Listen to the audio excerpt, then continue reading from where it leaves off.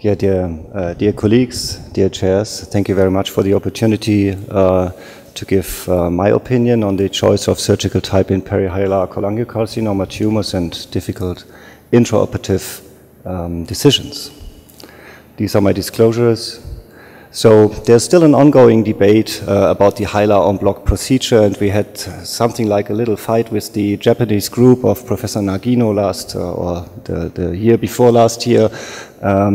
Very interesting, and we all know that like the results in the eastern part of the world, especially in Asia, they're usually a little bit better than the western part, but we still not really know why that is.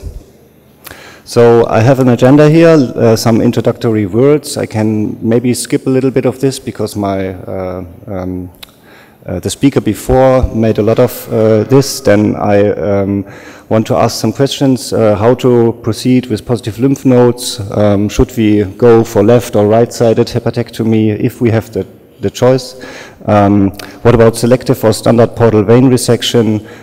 What about intraoperative positive bile duct resection margins, if they are proximal and if they are distal? And how can we identify preoperative known influencing factors of 90-day mortality and of overall survival? So for the introduction, I make this real quick because we have already heard it. One very interesting thing might be that in the intrahepatic cholangiocarcinoma, we already have some mutations that are targetable. But for the extrahepatic cholangiocarcinoma, we have some mutations, but up to now they are not targetable. So surgeries remains the thing to do. So these are very complex oncological diseases, the Klatskin tumors.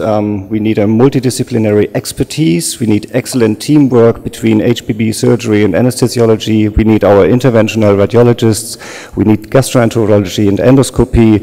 We need oncology and pathology. And we all come together once a week in the multidisciplinary tumor board and make individualized decisions for our patients.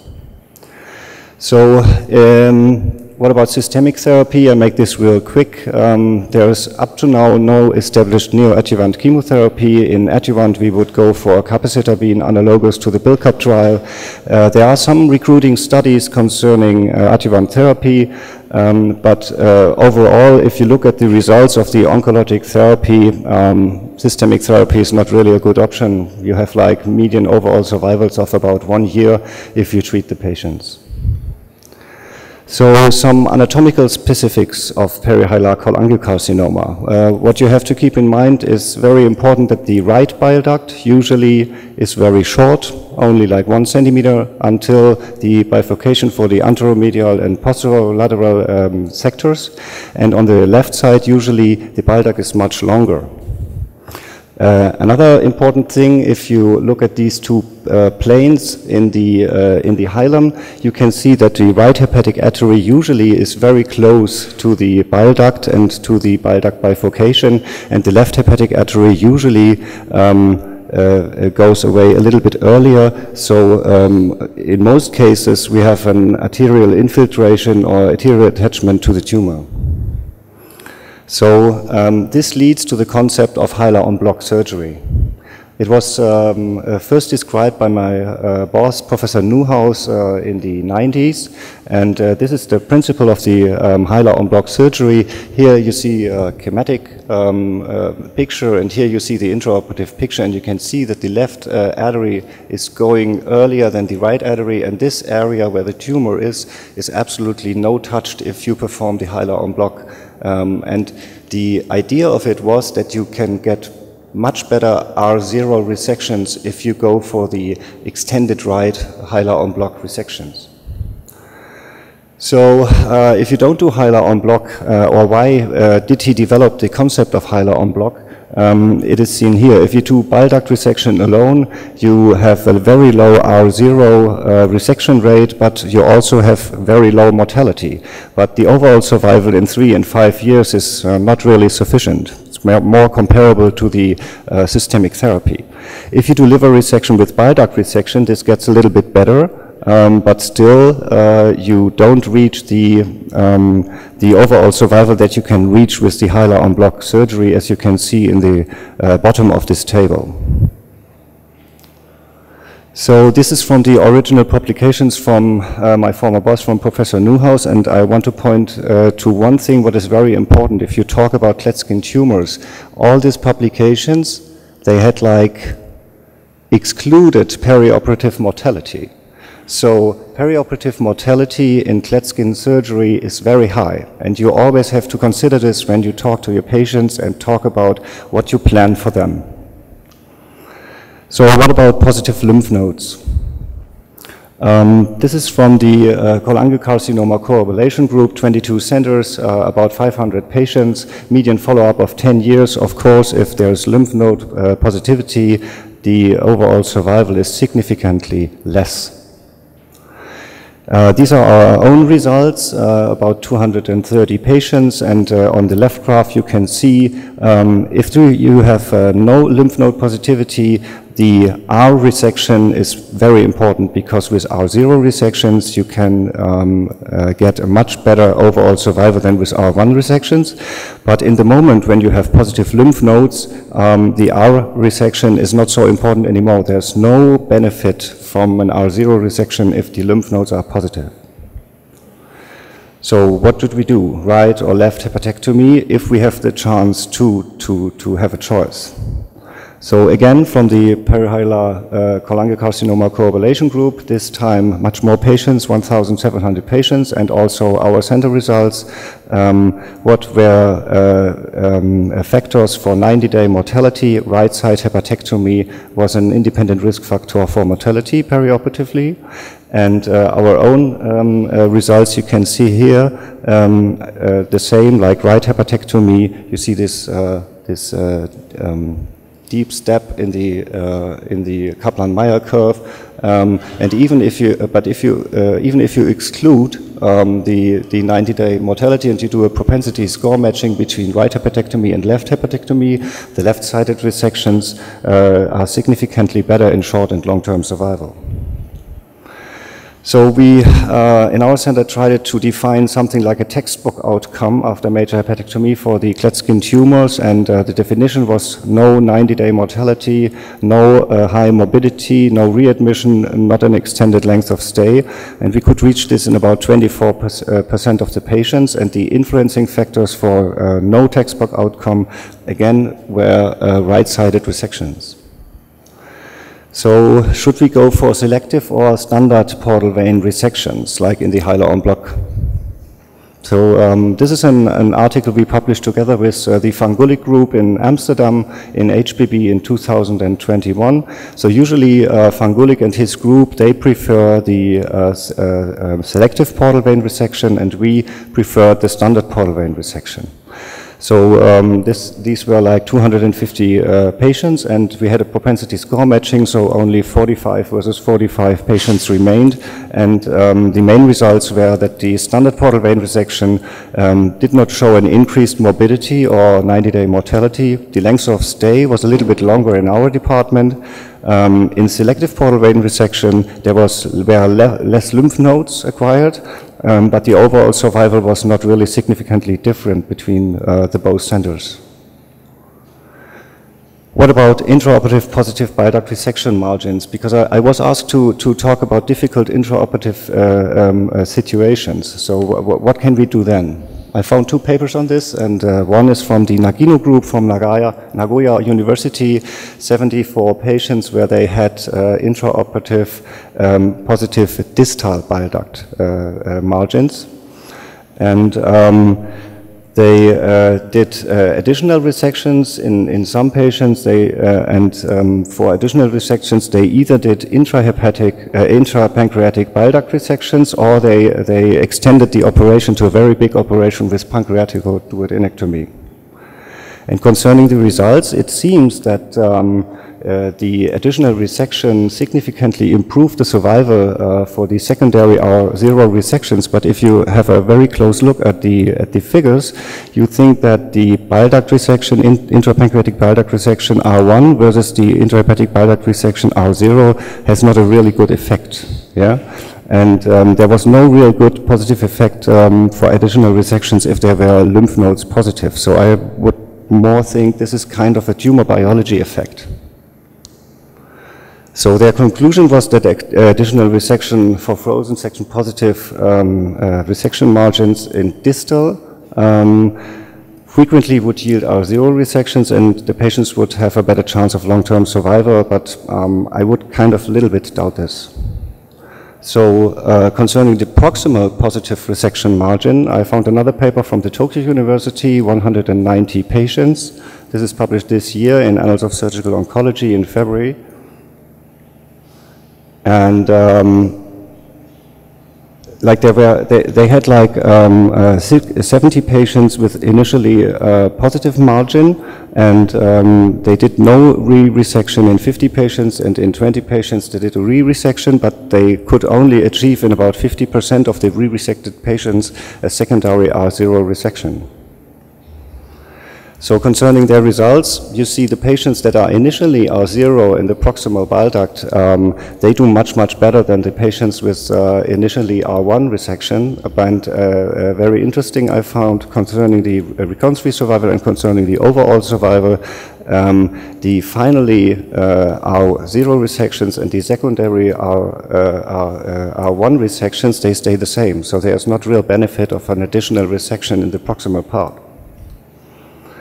What was the driver? So there were some clinical pathological factors associated with initial R1 resection, and this was of course again lymphnodal positivity. So this is a good hint that this is all more or less kind of tumor biology, or the time when you do the diagnosis, whether it's already very extended disease. So their conclusion was an intraoperative frozen section positive proximal hepatic duct margin dictates poor long-term outcomes for patients with resectable Klatskin tumors, and additional resection has only a minimal impact on survival, even if the negative margin is achieved.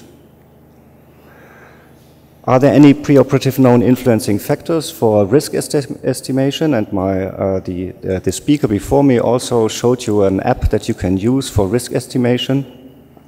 So this is again from the Perihiler Kolanjiokarsinomda correlation group with 25 centers, 1,700 patients. So here are the factors that affecting 90-day mortality, and it is age. It is, of course, the performance status from the anesthesiologist's grading. Preoperative cholangitis is very dangerous for 90-day mortality, and of course the big tumors and the right-sided hepatectomy again are factors that acquire the 90-day mortality. What about the overall survival? This is the BMI and the jaundice at presentation of the patient, and again, of course, the performance status of the patient measured by the ASA grade. And the bismuth type 4, they don't do good in overall survival. Hepatic artery involvement always is not a good sign. The tumor diameter, and again, right-sided hepatectomy also has an influence of overall survival, as I have shown in some studies before. So from this big amount of patients, the authors of this paper, they kind of made a decision: favorable risk profiles, intermediate risk profiles, and unfavorable risk profiles if you compare the predicted 90-day mortality and the predicted overall survival. And I think the patients that we would need such a calculator are more like in the yellow group, because in the red group everybody would say, okay, this is not a good indication to do the operation, and in the green group there's also no question.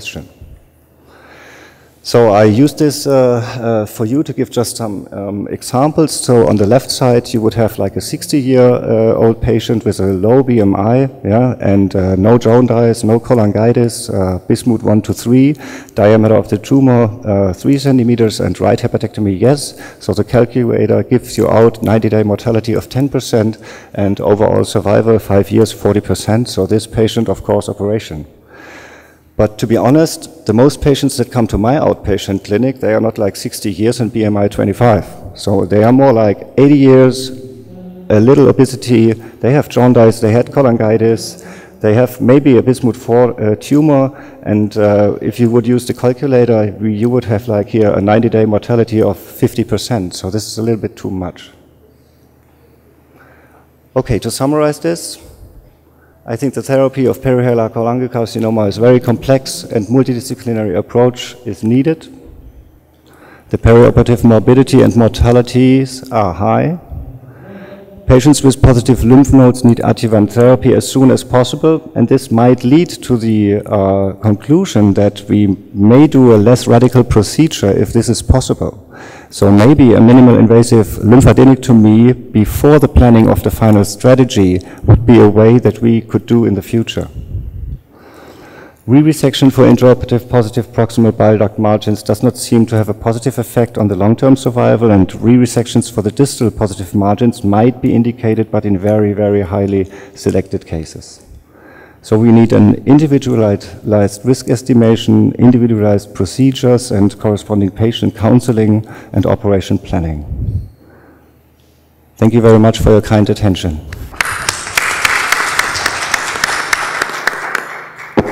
Thank you very much for this excellent lecture. Soru, buyurun Feza. Sol hepatektomilerin daha iyi prognoza sahip olduğunu söyledi. I need to translate. Oh, okay. Bir iki saniye bekleyelim Feza abi. En pratik o şey olur. Bir de yan taraftan ses geliyor arkadaşlar. Onu bir uyarırsanız iyi olur. Gala gecesi başladı galiba yani. Evet. Sol hepatektomilerin daha iyi prognoza sahip olduğunu söylediniz. Oh. Try again. The last... Okay, I will translate it. İsterseniz İngilizce sorun. So maybe Kaya can translate. Sorry. That's okay. After the left hepatectomy, the prognosis is well. You said that. What is the reason? The reason is the resection of the fourth segment, or the remnant liver is a big after the resection. What is the reason? The first question is good. Okay. I start with the first question. I start with this question and then another one. Yeah, this is a very good question. Of course, we asked this to ourselves, and usually the patient dies from postoperative hepatic failure. So we think the main important point is that you have enough liver left. And if you do a left-sided trisectionectomy and you have segment 6 and 7, so usually the patient has no problem from liver function because 6 and 7 is so big.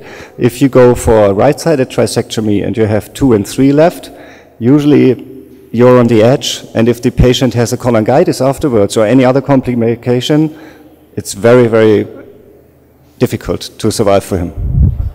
And second one, what do you think about the central resection?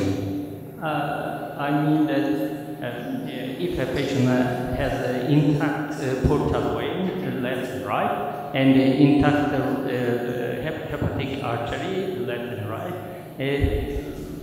would you prefer to do a central resection, or maybe you can say that the right posterior section is enough for us and extended left hepatectomy? I understand. Which is your choice? Yes, thank you very much for this question.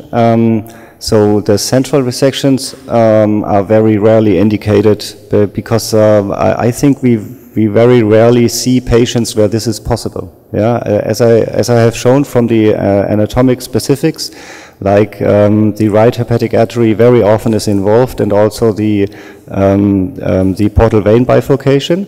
But of course, you can make individualized procedures, and if you have a patient that qualifies for central resection, you might do it. Yeah, but I've never done one of those. Başka bir sorumuz var mı? Buyurun. Kısa olarak bekliyorum. Thank you, sir. Dr. Mataz from Surgical Oncology, Kongresi Cancer Biraz Center, daha Ankara güçlüsü. City Hospital. I just want to ask you, I know it's the topic about the difficulty of surgery, But my question is, it's a little bit about what is the definition now of lymph node dissection and pericolangiocarcinoma, perihiler, because there's a lot of debates about where we should go for lymph node. There's some saying about lymph node about station 16, and it's your way to do sampling or where we stand now from the lymph node dissection. Thank you. Yeah, also excellent question. So usually we in my center, we only perform the lymph node dissection in the hepatoduodenal ligament and following the hepatic artery until the celiac trunk. If you have lymph nodes, positive lymph nodes between the cava and the aorta, usually this is a M1 stadium, so we wouldn't get this through our multidisciplinary tumor board. The oncologist would say systemic disease, no resection. So then we would go for try some kind of neoadjuvant therapy, and if the patient after 3 months is stable, we would say, okay, now we can try to perform the operation. And at least 6 lymph nodes for staging reasons have to be taken. Thank you very much, Wenzel, for